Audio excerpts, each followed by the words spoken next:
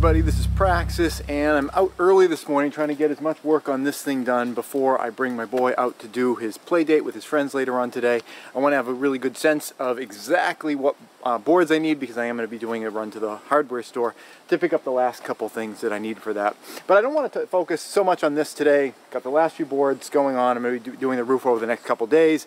What I wanted to talk about is what a beautiful morning it is out here right now. I'm not sure if it'll happen during the video roll, but it's autumn here in New England, a beautiful time in New England with fall foliage. You can see a little bit of it over here.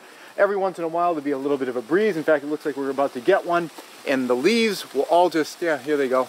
They're just falling everywhere. It's like living in a snow globe, and it is just it's such a wonderful feeling being out here in the morning. And you know, I've made a few videos like this on my channel where I talk about this, you know, the idea of prepping and preparedness, and you know, moving out into an environment like this, you know, kind of getting away from the suburbs and the city.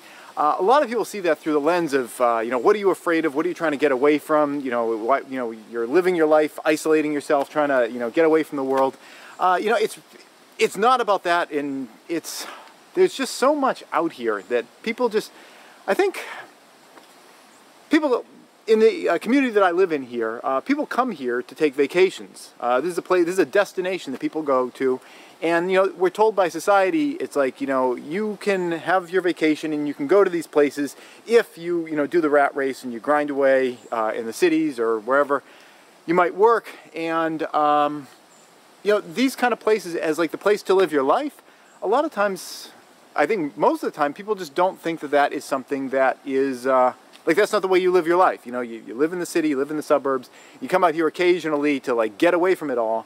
But once you get out here, it's such a wonderful environment out here. So, you know, prepping and preparedness is great. If there is, you know, an emergency event, it's great to be isolated from that. For the past couple of years, while the world's been going crazy with this, that, and the other thing, you know, I have a compassion for other people that are going through that. But, you know, if there was no media, like no news media out here, you wouldn't know, because those kind of things, they just don't reach you out here. Now, that's not to say that like those types of things would never reach you out here, but you know, generally speaking, it's such a wonderful, calm, peaceful place out here. And you know, people that are thinking about moving to places like this through the lens of like, oh, well, I want to get away from the city, I want to get away from the suburbs, you know, the zombie hordes are going to be there if there's ever like a, you know, an emergency event. Here's some more leaves coming down. You know, it's not all about what you're running away from. It's a lot, once you get here, it's really about what you've come to, and it's just such a wonderful place. There was a rabbit out in front of our windows this morning. We were watching it while we were having breakfast.